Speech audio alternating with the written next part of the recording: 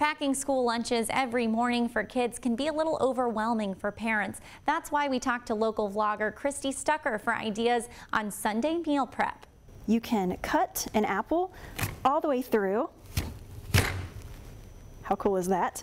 Then once you have all the pieces out of here so that the kids are ready to enjoy each bite, you want to bring that apple back together with a rubber band.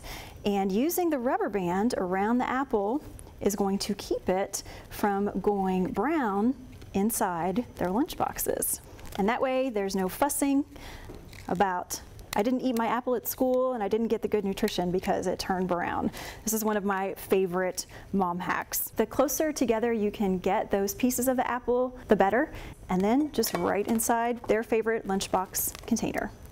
Other Sunday meal prep ideas include chicken and waffle kebabs, soup stored in canisters that serves as the whole meal, and a mashed potato bar. For more ideas and mom hacks, you can head to Christy Stucker's vlog, she's a mother of two, at motherstucker.com. Jennifer Martin, 7 News.